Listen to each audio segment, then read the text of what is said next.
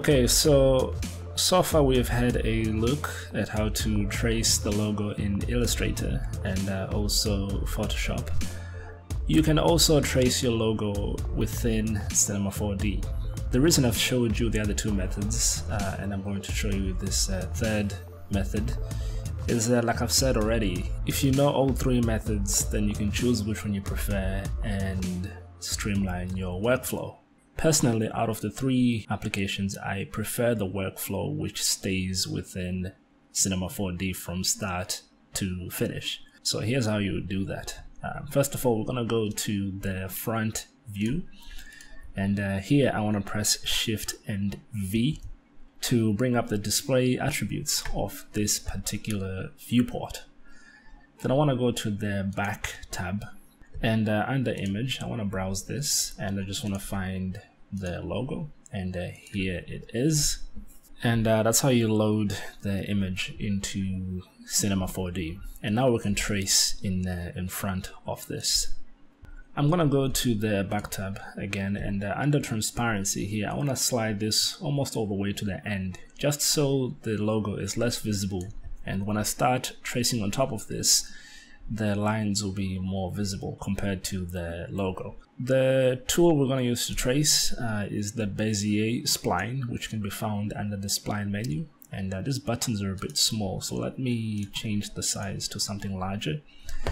And again, you just pick a starting point. I'm going to start in this corner here, and you just start drawing. And this is very similar to how the pen tool works in Illustrator and Photoshop as well.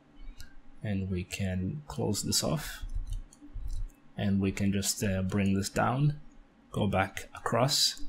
Let's draw this curve here.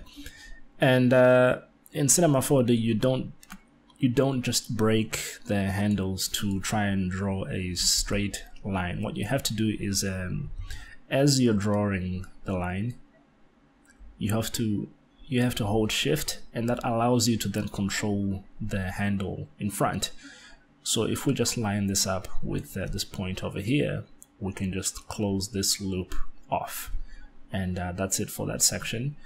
We can click away and start drawing the next bit.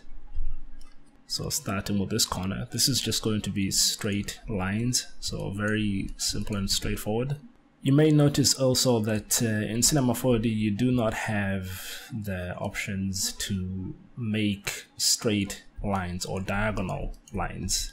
In Photoshop and Illustrator you can hold Shift, and that helps you to draw a 45-degree angle line or a flat line, but you don't have any of that in Cinema 4D. But there are workarounds that we can do later. So let's close this off, and we can move on to the other bits.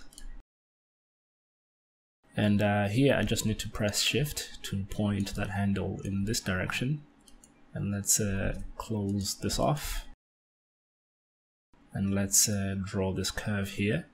And here's a cool feature. Once you have three of the sides of a particular shape finished and you only have one side open, you can click on the spline and just simply tick Close Spline, and that would just close this up automatically. Now that was a bad place to show that, because this handle here needs to be pulled back. But since we're not actively drawing this line, we have to press E with the point selected, press E and then hold Shift, and now you can change where the handle is pointing. And there you go. We can get the Bezier spline for the last time and finish off this section.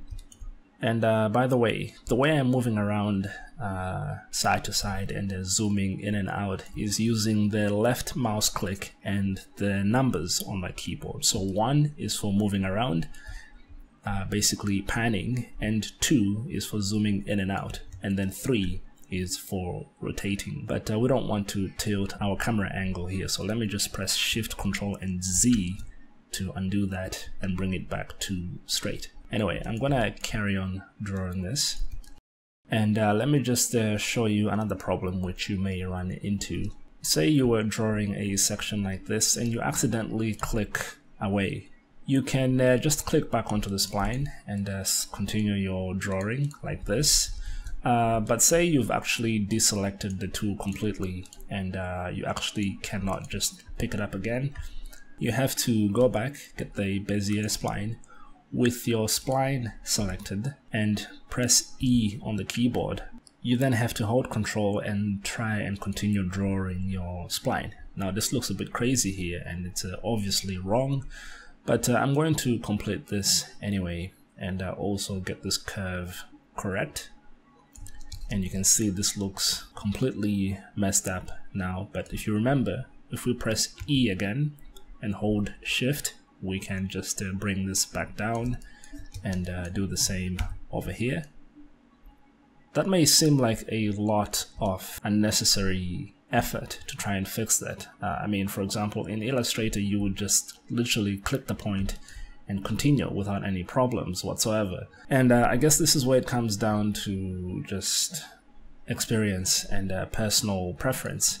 I don't mind doing all of that just because I know how to do it and I can do it very well. However, for someone who is not a native Cinema 4D user, it can be quite annoying, but then again, that's the whole point of the two previous tutorials I just did prior to this one. Choose whichever method you prefer and go with that one. But that concludes this tutorial. Stay tuned for tutorial number 3, where we're going to start doing the 3D work.